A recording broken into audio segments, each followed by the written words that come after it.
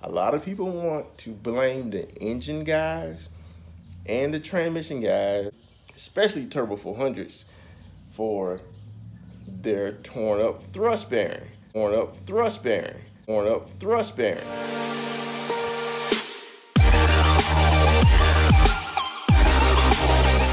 I've been there. I tore up a thrust bearing the minute I got a trans brake, and next thing you know, I didn't even know it was gone until I went to turbocharge the engine, and I went to pull the pistons out to gap the rings, and my whole crank slid forward. Like, what was that? But come to find out, it wasn't my transmission, it wasn't anything to do with the engine, I just checked the gap between that. And that was 3 years ago. I just checked the gap between it, and it's been fine ever since. That junkyard engine that I was pushing 900 horsepower is still over there in the corner. I took it out. Wasn't nothing wrong with that. I took it out because I wanted to put this one in. All right, so now I'm gonna show you how you check that gap. Okay, you might not want to hear it. And incorrect installation could be your failure. And here's how you want to check. They say you want to have at least an 1/8 inch gap between your crank, the bottom of your crank, and your hub on your torque converter. You can see it.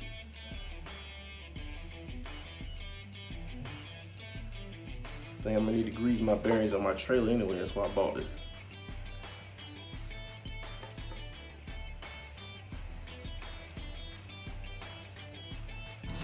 Slide it in there. Line it up to where it's gonna boat at.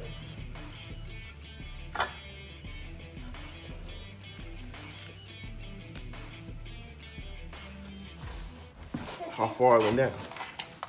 The most measure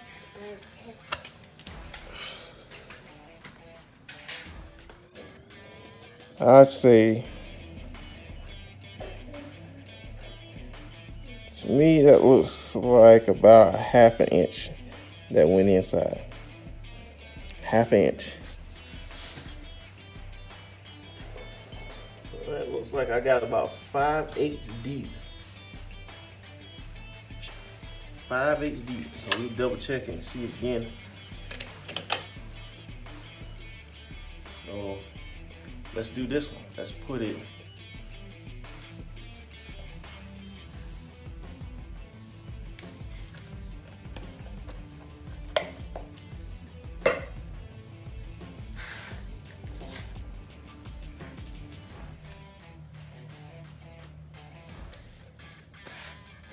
all right, and slide it up.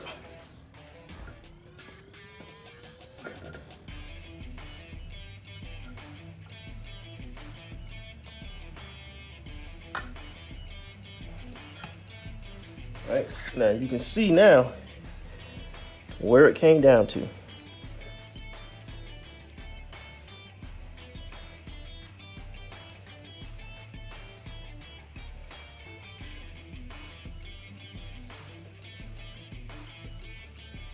Yep, it looks like we got about a 1/2 inch again. So I have a 5/8 depthness in the back of my crank. And you should track the 5/8 minus a 1/2 inch. So I'll be good. I'm good to bolt this up. It's not gonna bottom out. I shouldn't kill a thrust bearing, but that's just the easy way for you guys to check. Just the easy way for you guys to check. The easy way for you guys to check. The easy way for you guys to check. Grease on the back of your hub. All right, you just slide your torque converter on. It should push the grease down to a point here. You measure that, however deep that is, and subtract it from the depth inside your crank, and that'll give you your space that's in there. All right, so then you'll know you have a gap and you won't be bottoming out. It's gonna leak out a little bit, but it's fine.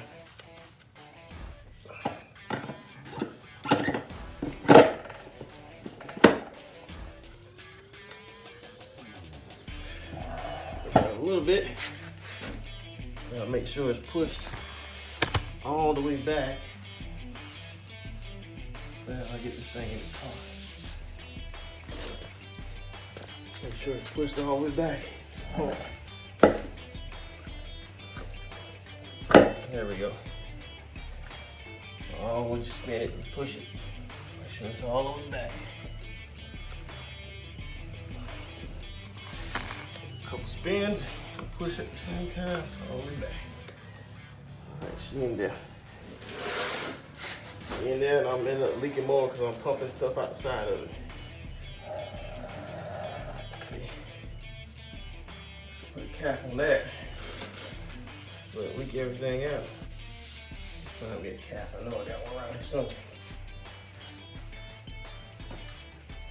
All right, here we go. I got a smaller one. This should fit good. Keep that thing from leaking. My wife is crazy about getting transmission fluid that smells in the house.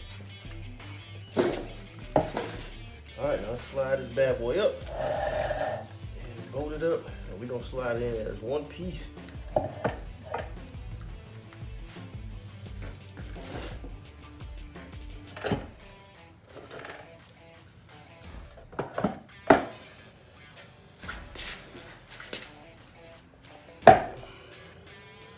Put a block of wood underneath that so it'll kind of be level.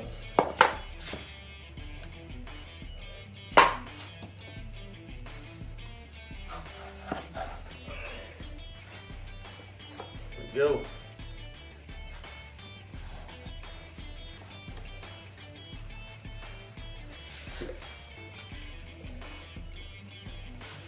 Coming together nicely. Don't slip and fall and all this.